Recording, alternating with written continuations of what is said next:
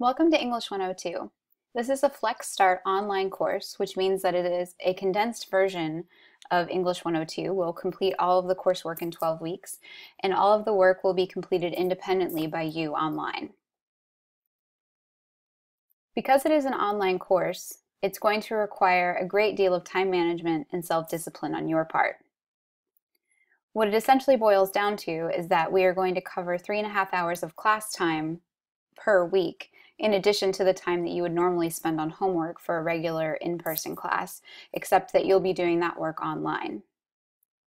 If you need any help at any point with your work, please don't hesitate to contact me for help.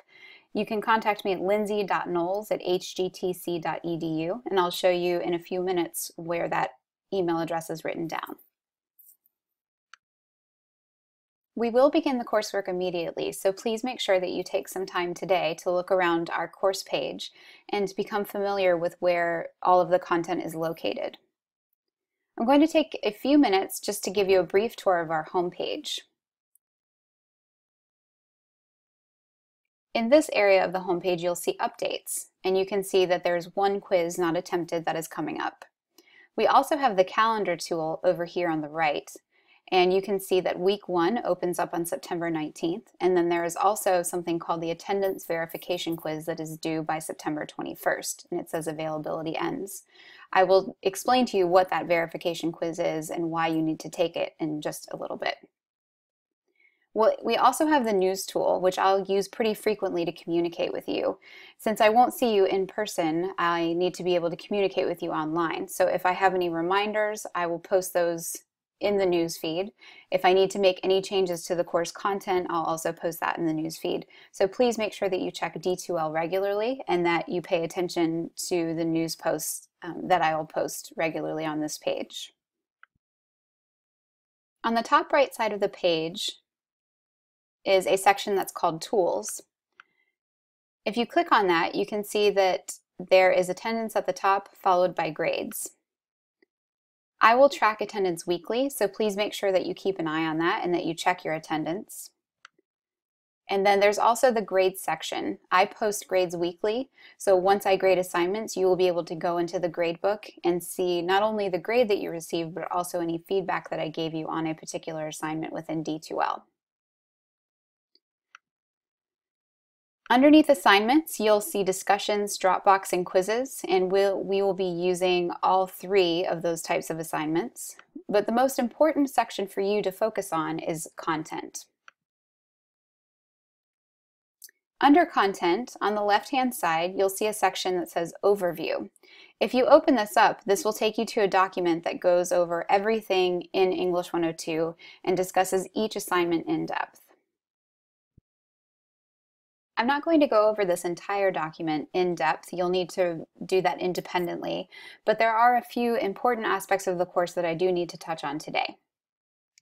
On the top right side of the page, you can see my contact information. My office phone number is 843-349-7893. And on the top right side of the page, you will see lindsay.knowles@hgtc.edu. Email is the best way to contact me. If you send me an email, please allow a 24-hour response time on the weekdays and a 48-hour response time on the weekends. I don't usually take that long to get back to you, but I may need that extra time. There is a message function on D2L, but please make sure that you don't email me on D2L, as I rarely check that account and I may miss your message when you need a quick response from me. If you would like to meet with me in person, which I certainly welcome you to do, I do have office hours. I'm located on the Conway campus in Building 1000, Office 133, and this semester I have office hours on Mondays and Wednesdays from 10 to 1 and on Tuesdays from 10 to 12. I can also meet with you on a Thursday or a Friday as long as you let me know in advance. We can schedule an appointment. This section of the file, the instructor information sheet, goes over success in the course. Please take some time to read through this section as it discusses what you can do to be successful in English 102, as well as what you need to do to be successful in an online course. The materials are listed here. You will need the textbook. It is called Literature, Reading, Reacting, Writing, 8th edition, and the editors are Kersner and Mandel. This textbook is available through our campus bookstore. You will need a USB storage device, Dropbox.com account, or Google Drive account to save all of your work. You need access to your own work, textbook, and all assigned readings each week. And perhaps the most important aspect of an online class is to have access to a computer, a word processing program, the internet, D2L, and WaveNet. I will also be posting videos, so you will need some way to hear the audio. So if you have a set of headphones or if you have some speakers, you will need to use those. You also need a Turnitin.com account. This is free to you. I'll distribute the registration instructions via D2L, and you actually have an assignment coming up that requires you to create your Turnitin.com account and submit a document in MLA format. But Turnitin.com is used for two different things. The first one is that it is a plagiarism detection system, and it will show if your content in your paper matches any outside content.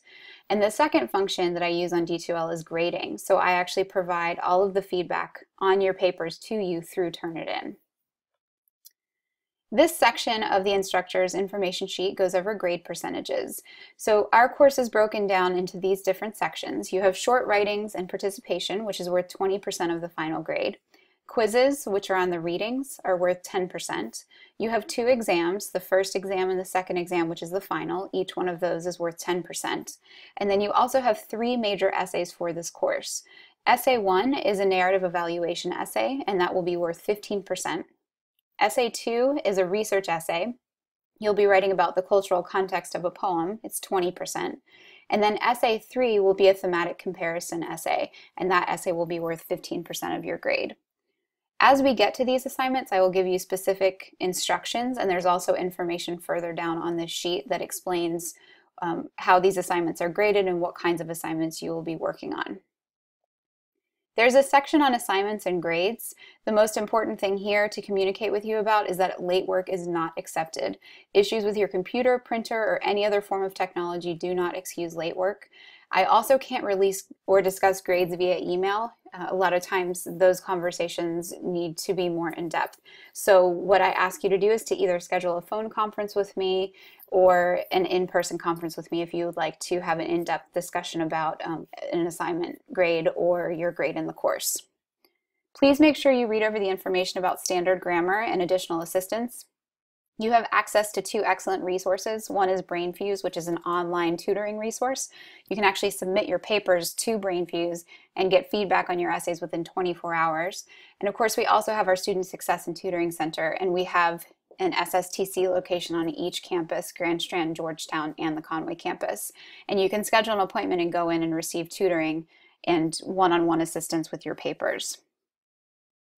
This next section of the sheet goes over each of the categories of assignments. So here we have short writings, participation, peer mark workshops, discussion posts, major essays, exams, and quizzes. Please make sure you read through this information very carefully, and if you have any questions for me, email me as soon as possible and let me know. This section is on attendance verification. What we have to do within the first week of class is verify that the students are present and are participating in the course. Because I don't meet with you in person, you will verify your attendance by taking the attendance verification quiz on D2L. This quiz is accessible through the calendar tool, and you can also access it through the week 1 section over here on the left side of the content section of D2L. All of the answers for this quiz are located in this document that we're looking at now. What I'm asking you to do is read through the document and then demonstrate your understanding of the course policies by taking this quiz. You do need to receive a 100% to verify your attendance, and you also need to receive a 100% in order to unlock any other content on D2L. So until you take this quiz and get 100%, you will not be able to turn in any assignments or open any of the information that you need in order to complete the coursework. So please make sure you get this done as soon as possible. This does have to be completed by September 21st. After the first week of class, I will take weekly attendance by the work that you complete on D2L. Attendance is also recorded on D2L, so make sure you check that regularly, just like I showed you in the attendance tool. According to HGTC policy, there are no excused absences. If you miss 2 consecutive weeks of work in an online course, you will be withdrawn from the class. If you complete the weekly assignments, you will be marked present, so it's really important that you not just sign on to D2L, but that you actually do the work.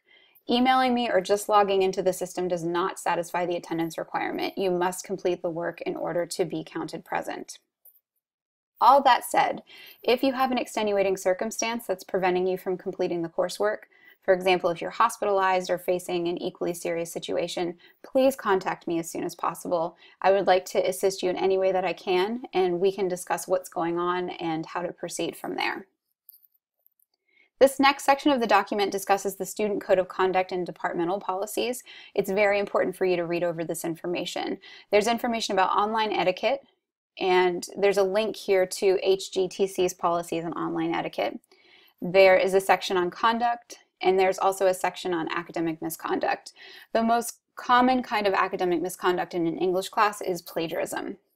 And even though I discuss this every semester, I still have at least one case of plagiarism in at least one class every semester. Please make sure that the work you complete is your own. You don't want to get in trouble with an assignment.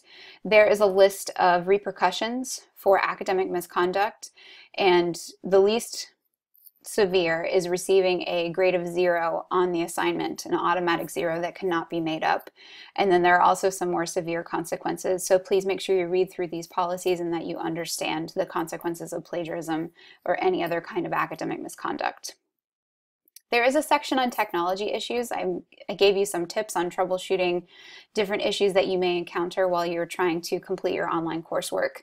I'm happy to help you and answer questions that you have, but I do ask that before you contact me, you try these tips first. So please try to solve the problem on your own. And if you're still having an issue, go ahead and send me an email or give me a call, and I'll do whatever I can to help you figure it out. Continuing on in content, if you go to the table of contents, you can see the rest of the content in the course. Under course information are two important documents. The first one is the instructional package. The instructional package is the document that is given to all students who are taking English 102, whether they're taking it in person or online. It includes important information about the course objectives, the rationale for the course, and then how the course might be broken down. So please make sure you read through this information. It talks about the different modules. It does vary by instructor, so you'll be able to see the way our course is set up by looking at the course calendar. Further down the page is information about services that we offer to students. There's information about attendance here. And then we also have a section on student resources. We have the Student Success and Tutoring Center that I mentioned before. We have WaveNet Central. This is your go-to location or resource for any technology issues that you might have. And we also have disability services. So please make sure you read over this information. And if anything is pertinent to you, you know where this information is located.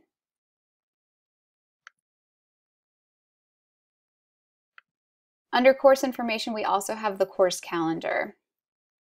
If you click on this and open it up, you can see that each week is broken down into the different assignments and activities that you will participate in. Right now I have weeks 1 through 5 mapped out. This takes us up to exam 1 that you'll take during week 5, and I will have the rest of the semester mapped out shortly.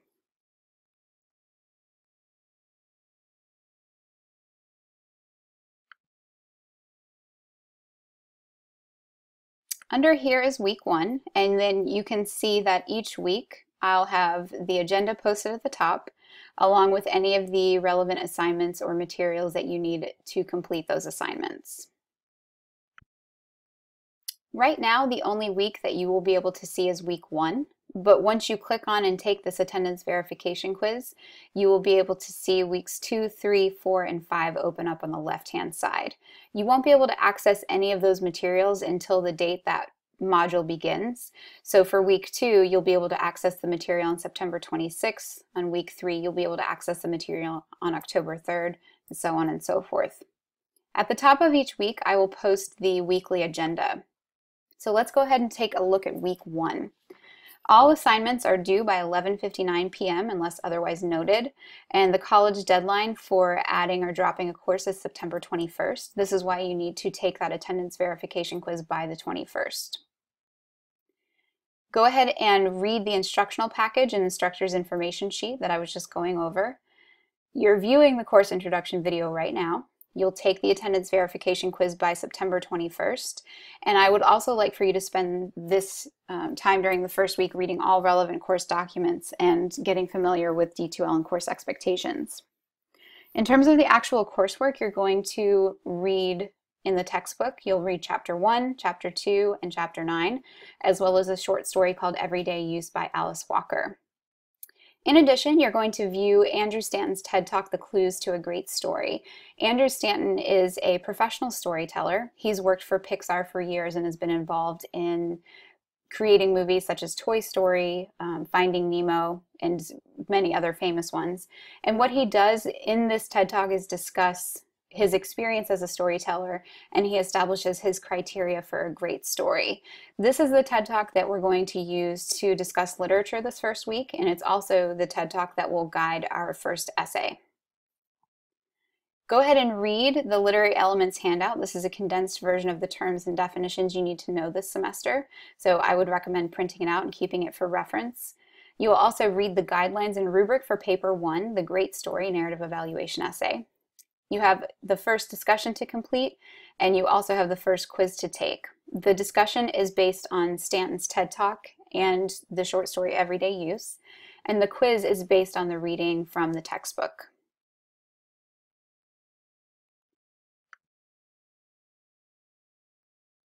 Underneath the agenda, you can access the attendance verification quiz. You can also open up the instructor information sheet, which is also available under Overview, as well as the instructional package, which is also available under Course Information. And here you can access Paper 1 Narrative Evaluation Essay. These are the guidelines and the rubric for the first paper. This is the Literary Elements handout. This is where you can see Andrew Stanton's TED Talk. From here you can participate in our first discussion. Once you read through the instructor information sheet, you will see that discussion posts are required, and you need to post twice. The first one will be in response to the prompt that I give you, and the second post from you will be in response to a classmate. And then you'll also take the quiz, and you can see the quiz covers the following readings: chapters 1, 2, 9, and then the short story Everyday Use. If you have any questions about this material, or if you encounter any technology issues, go ahead and do your troubleshooting and then contact me if you have any questions or concerns.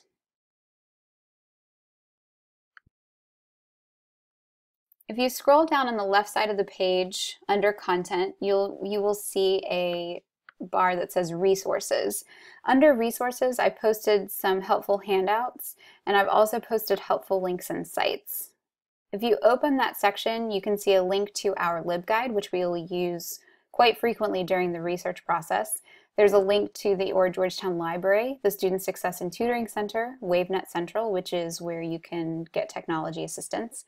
Grammarly is a great program that you can use for grammar assistance. You can actually download this to your computer and it will check for grammatical issues. I've tested this out myself and it works really well. I highly recommend it. There's also Grammar Bites, which is chompchomp.com. These are interactive grammar exercises that you can use if you know that there are certain grammar issues that you struggle with.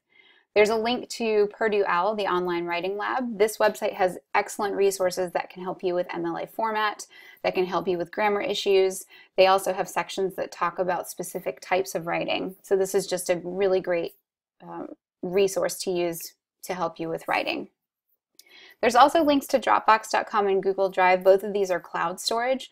I use Dropbox.com. It is free. You can store any files within your Dropbox.com account, and as long as you have an internet or a computer and internet access, you can access any of your files.